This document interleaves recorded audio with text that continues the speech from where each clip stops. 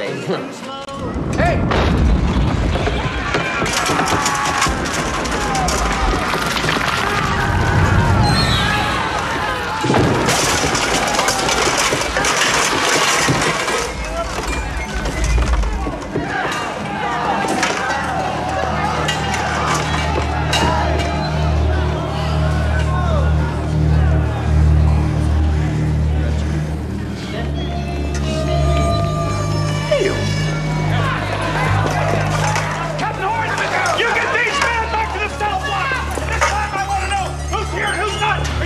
Job's on the line! All right, moving on out of here!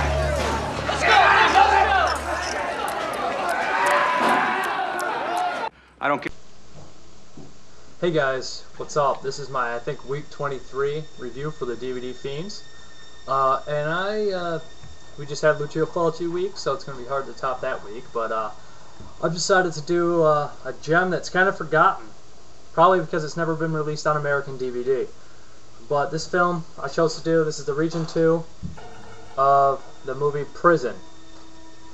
It's nice. It says that Optimum Classic and MGM released this one. If you guys aren't familiar with this movie, it's Rennie Harlin's first American movie, I believe. Rennie Harlin did such action films as The Long Kiss Goodnight, Cliffhanger, Die Hard 2, some other ones.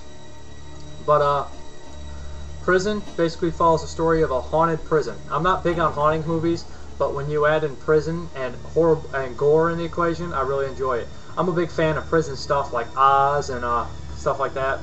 I really enjoy prison films and prison dramas, and they're a lot of fun. But this movie is a ghost story prison drama with lots of violence.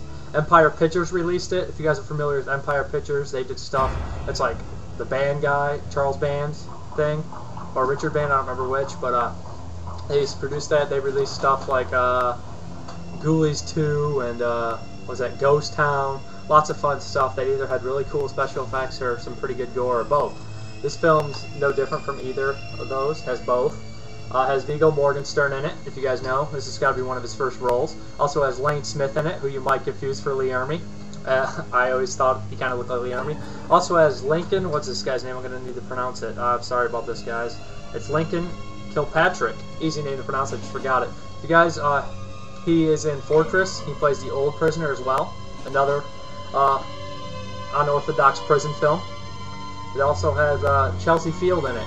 She was Woman at Arms in Master Universe movie. She's also in Death Spa, which is similar to this, you know, not as good though.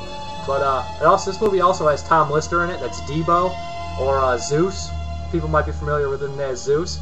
But this film is pretty cool. It's got some cool effects, especially a scene with barbed wire and a police officer. I'll show that.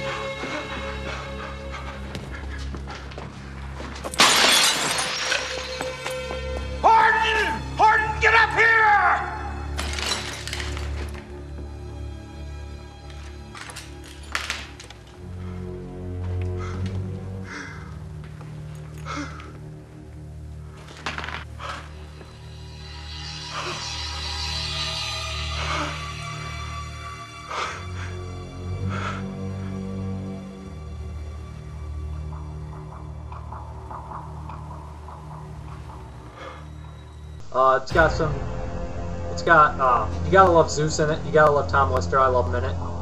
grew up on Tom Lister, watching stuff like Hologram Man and No Holds Barred.